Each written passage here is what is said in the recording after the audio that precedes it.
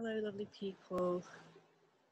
I've been intending to make a video for a long time, and it has been an incredibly long time since I've made any posts. For those of you that know me, who follow me on Facebook, you'll know that I've been through a huge time with my partner Ron, who has had major heart bypass surgery, which was very unexpected, and I've been with him since the evening before the surgery. So he's been recuperating now for a couple of weeks. He's been home and making great progress, I'm delighted to say. And how that has impacted on him and on me and everything really has been an amazing journey. And so everything else has had to just be let go of, and this is so key, at a time of crisis. I know a lot of people are going through crisis at the moment. They're going through very challenging times, and just to say, send you lots of love with that. I just feel so emotional today, and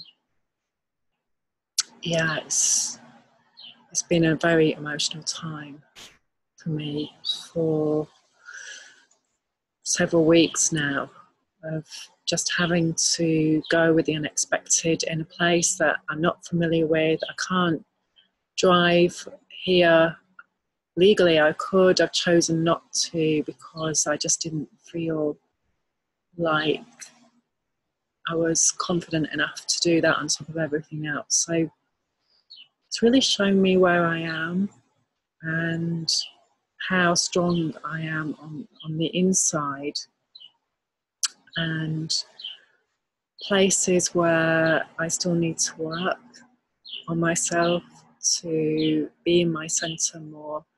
And this is what I always talk about in my work. This is my life's work. This is, the spiritual path is to redefine ourselves now.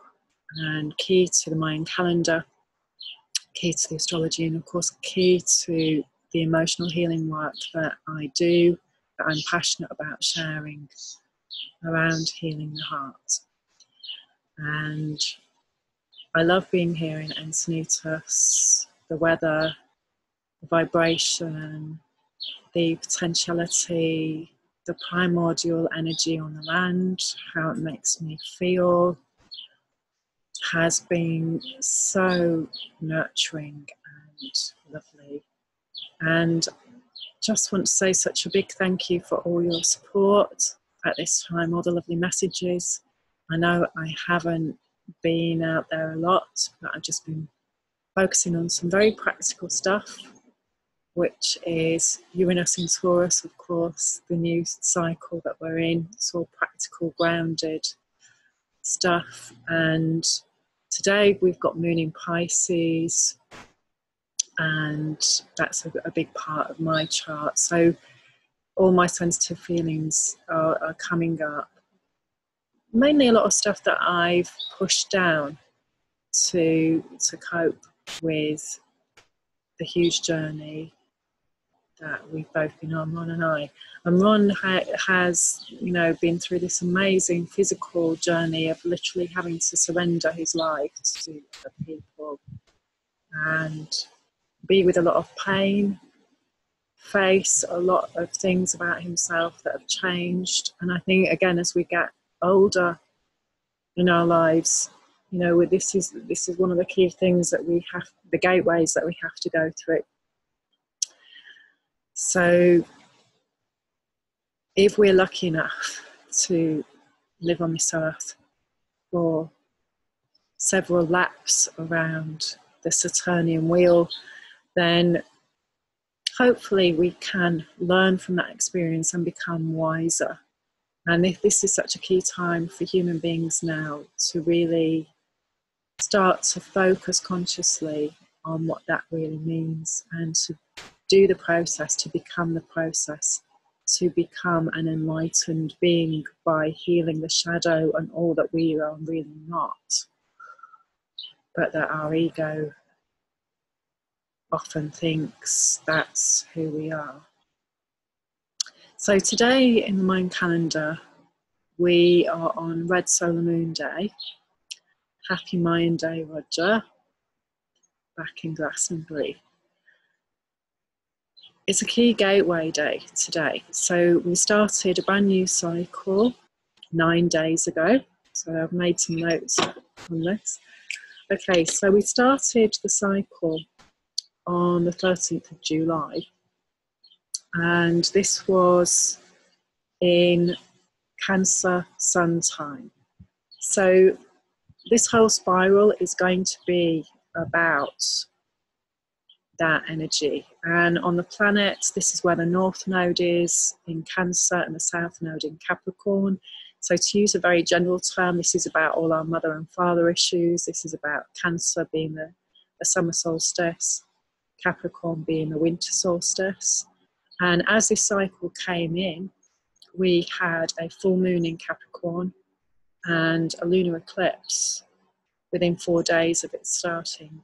And the 4th day being yellow self-existing seed. So in order to be self-existing, to be free of our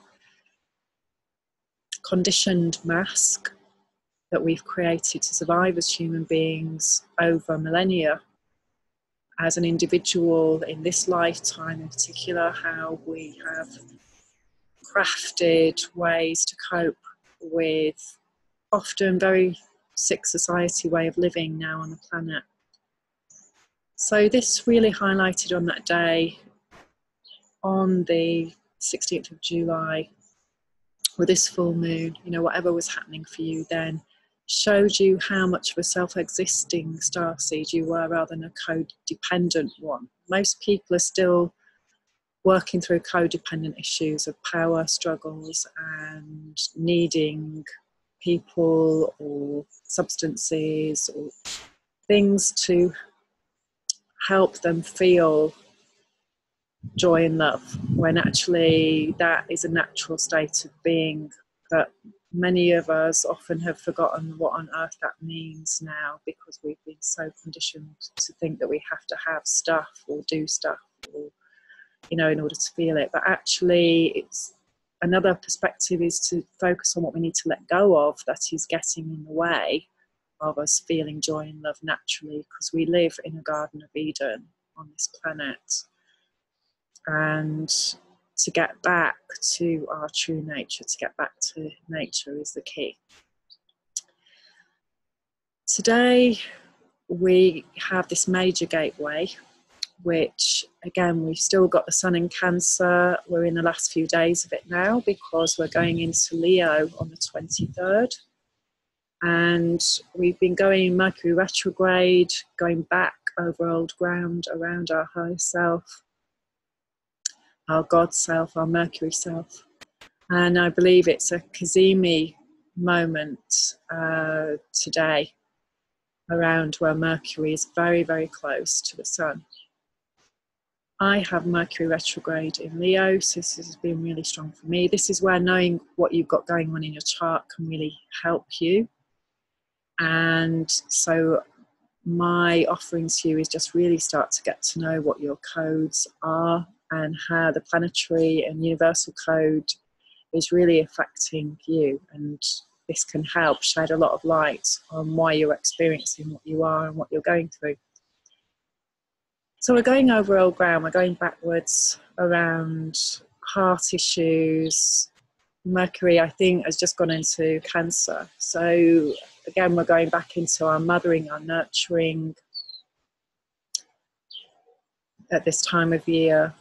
And the Capricorn flip side, the South Node, we've also got Saturn and Pluto in Capricorn. It's lots of planetary stuff going on at the moment. It's really, really challenging and difficult to get us to pay attention, to be disciplined in what we need to let go of, so we can let go of these old patterns, our ancestral patterning and the patriarchy, distortion on the planet which is so far away from our true state of being as human beings, who we really are. It's getting back to remembering who we really are. So today, red moon is, the planet is Mercury. And anybody who does any sort of spiritual practice, who does meditation, who believes in a divine being consciousness, whatever that is for you, that is bigger than the individual, and that we are all part of, that we're all connected. And so by becoming clear of our wounding as human beings, we can embody more of this divine consciousness and become free of suffering around these base issues. And so red moon is a really key planetary energy, and we've been going through a 13-year cycle of red moon that began in July 2006 and is now starting to wind up. So we've literally got 4 more days left. Yep, 4 more days left before we start a brand new cycle of the moon goddess, which is a bit of a misnomer, white wizard. So we're going to start a 13-year cycle of white wizard. The planet there is the asteroid belt, bringing in new consciousness and letting the magic flow through us rather than thinking that we have to create it. So again, a lot of this ancient wisdom is around letting go and unlearning to allow new learning to be embodied. And it is mind-blowing. It's tricky a lot of the time because most of the planet are not operating from that viewpoint at all. And so it is really around having faith and keep focusing on oneself to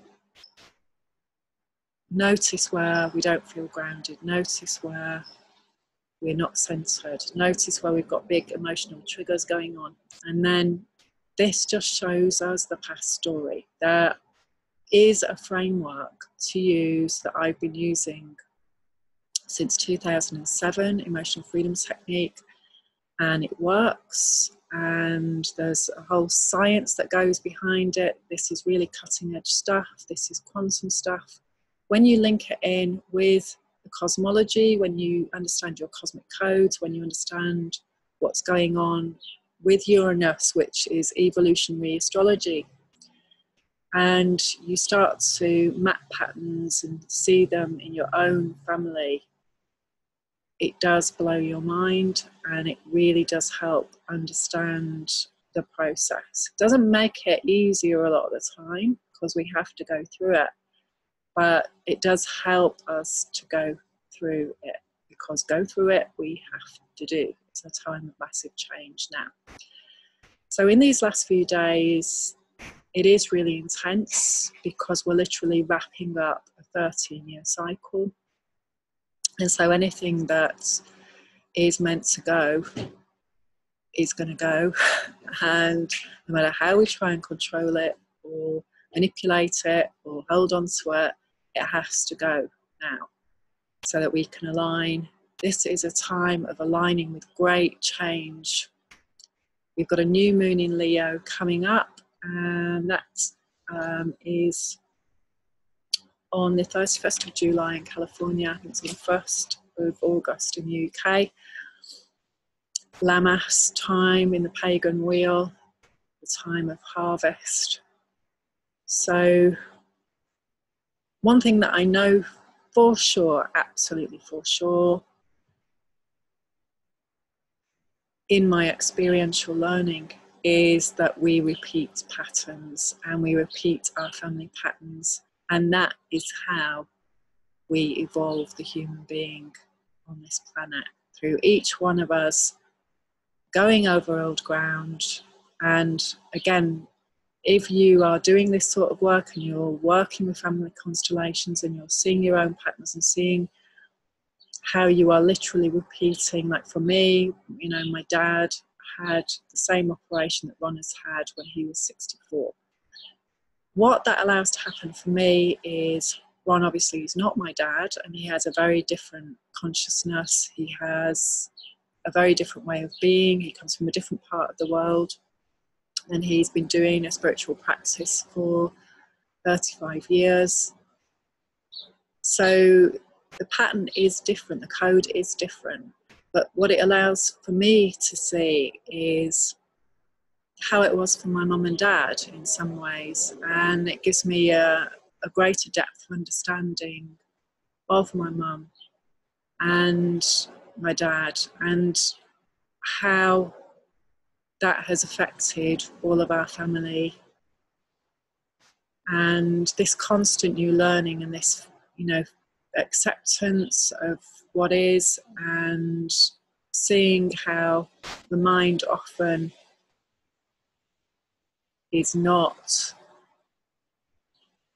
wanting to accept it for whatever reason, and then just really working through that, showing wherever we've got resistance, wherever we've got triggers, this is old story, and often comes from a very misunderstood space, a very wounded space. So again, just revisiting old ground, letting go, grieving, and then seeing how I change my perception about things and people and come into a different space and a state of grace a lot more and more. And so I become calmer, I become more at peace with myself, and I become very different in my relationship with other people because of that.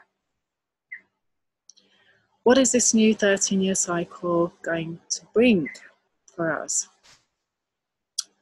Well, the key thing is going to be very much around embodiment. That's what it's going to be showing us, is who we really are in terms of our learning and our beliefs and our inner world, rather than who we think we are, which is an intellectual concept, often an abstract, delusional, illusional. We're really starting to see that. And again, for me, it's been like this whole questioning process of who am I, where am I living, what am I going to be doing, my family, you know, just massive changes around that. And a lot of the time in the past, I've been quite sure about things, but at the moment, it's like I don't have that sense of knowing at the moment, but I still feel okay most of the time about where I am and how I am. I do feel very blessed to be here and be supported.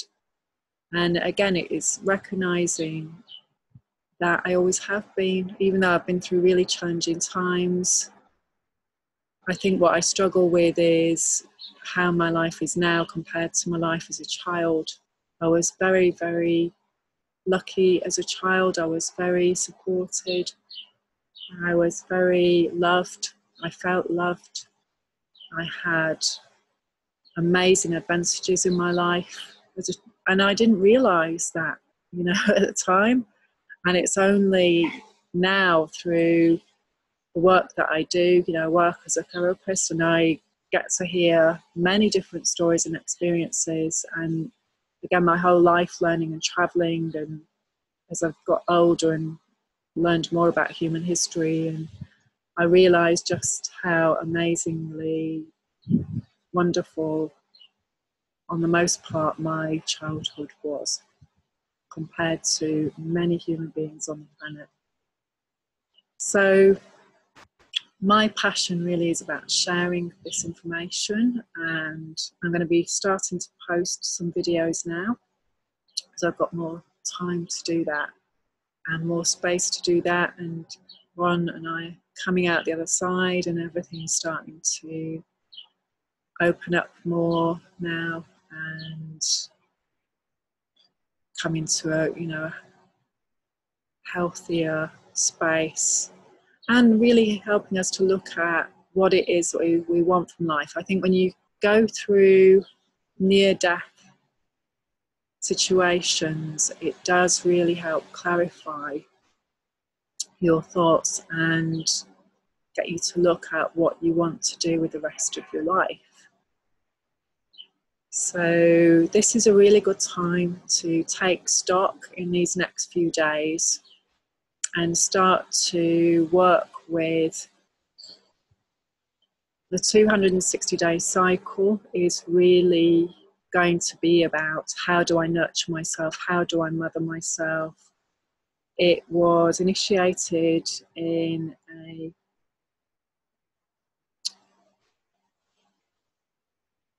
waxing moon, sorry, in a waning moon, wasn't it?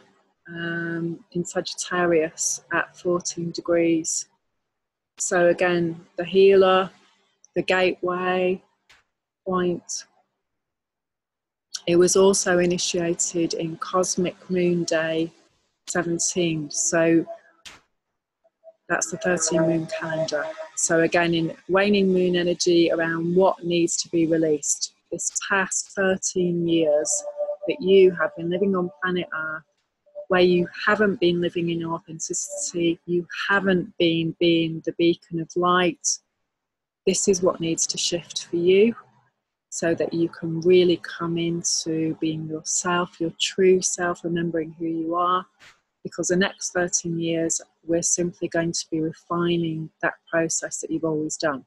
And this is the great thing about it. It's not new in a lot of ways. It's going over old ground and refining now. That's what the next 13 years is about.